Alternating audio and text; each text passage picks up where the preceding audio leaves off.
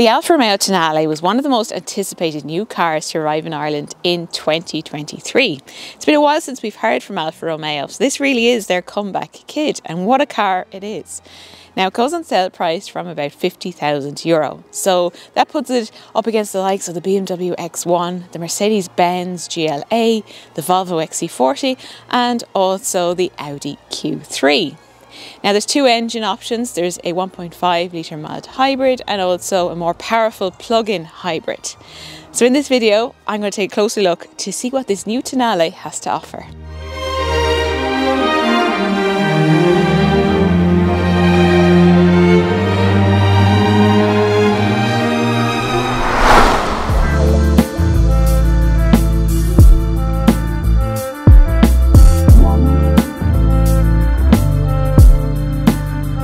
Well, first of all, it's just gorgeous to look at. It adds some much needed Italian design flair to that compact premium SUV segment.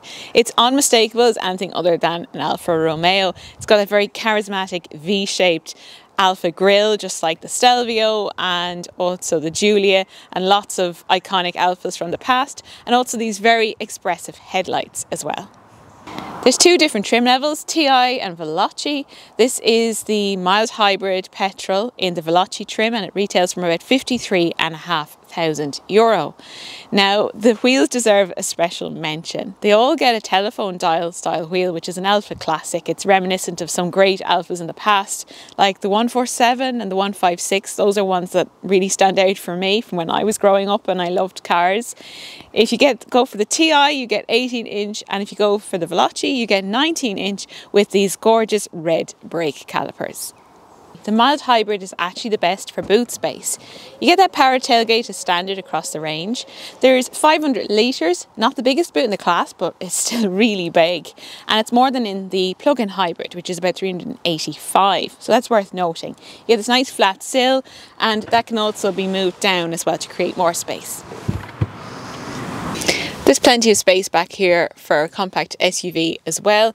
I've got plenty of legroom there. That's in my driving position. Enough headroom as well, and probably children are more likely to be sitting back here anyway. There is seating for three. That middle seat's not too bad, and you also have a flat place here for the middle seat passenger to put their feet as well, so there's no competition on either footwell. You've got amenities like vents. There's also a USB-C and a USB-A port. We've got very nice armrest with cup holders, and of course a hatch that opens through to the boot.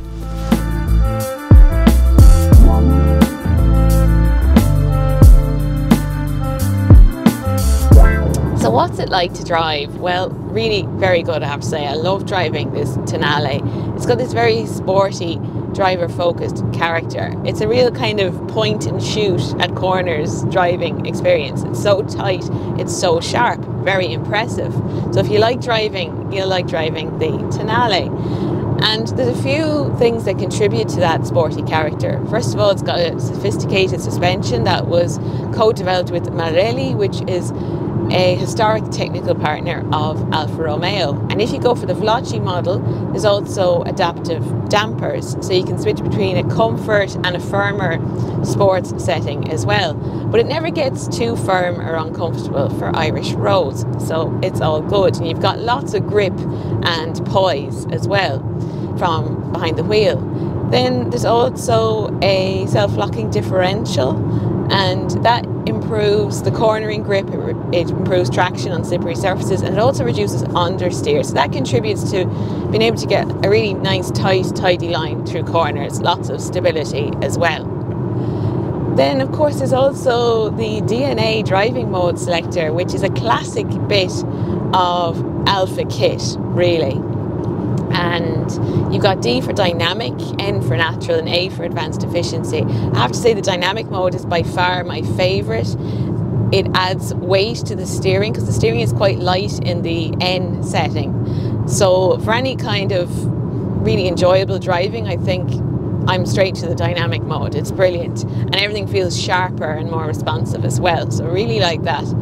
The advanced efficiency mode, it just dulls everything, all the responses. So if you're just cruising on the motorway, you might pop it into that mode. But really nice to drive. It's comfortable for the most part as well. The thing I don't like so much is it's quite noisy here in the cabin, just the amount of road noise that gets in. So that's, I suppose, a less than premium aspect of the car.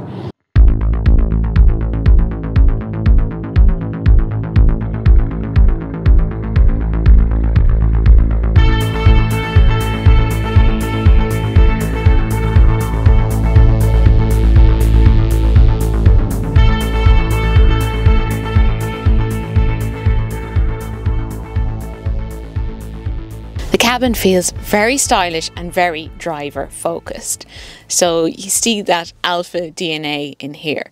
The quality is also good generally, though there are harder plastics here at the top of the doors and the dashboard, but you get this nice soft touch material here.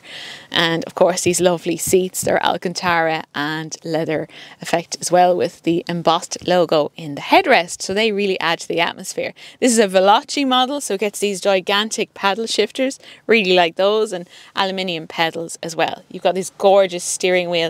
It's got the start button on it, which is a nice sporty touch as well.